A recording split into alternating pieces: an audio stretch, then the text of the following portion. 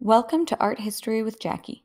This week, we will be talking about Damien Hirst, one of the most controversial figures in the contemporary art world. He is one of the young British artists who dominated the UK art scene in the 90s. He is reportedly the United Kingdom's richest living artist and has become known for his strategies of manipulating the art market.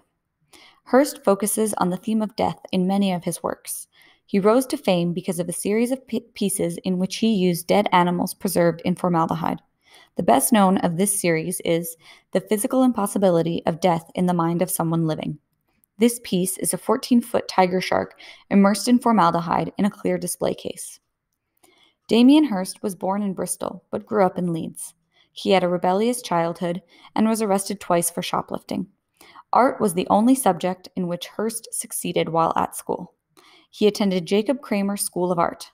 One of his largest influences while there was Julian Spalding, who was known for creating abstract collages from torn and cut colored paper.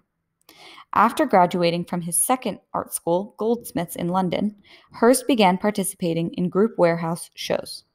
During his second show, successful gallerist Charles Saatchi bought Hirst's first major animal installation. This piece was titled 1,000 Years and consisted of a large glass case containing maggots and flies feeding on a rotten cow's head. It was during this time that Hirst said, "I can't wait to get into a position to make really bad art and get away with it." In 1991, Charles Saatchi had offered to fund whatever artwork Hirst wanted to make, and the result was showcased in the first Young British Artists exhibition at the Saatchi Gallery in London. This piece was The Physical Impossibility of Death in the Mind of Someone Living, and it sold for £50,000.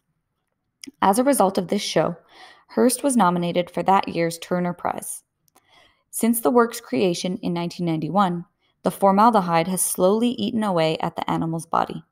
Hirst says that the formaldehyde is the process of death and decay, and that the work was always meant to disintegrate.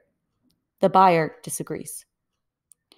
Hirst's first major international exhibition was in the Venice Biennale in 1993, in which his work Mother and Child Divided, a cow and calf cut into sections and exhibited in a series of separate glass cases. Throughout the 90s and early 2000s, Damien Hirst saw much success as an artist. He continued to exhibit works around the world. He gained the world record for the most expensive work of art by a living artist through the sale of his Lullaby Spring in June 2007. This piece sold for $19.2 million. Another series that has become his trademark is his spin paintings. These are created on a spinning circular surface. His spot paintings have also brought him great fame and controversy. The controversy lying in the fact that these paintings are created exclusively by his assistants.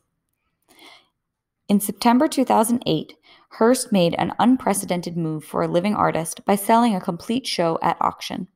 His show, Beautiful Inside My Mind Forever, was sold at Sotheby's and raised £111 million, breaking the record for a one-artist auction.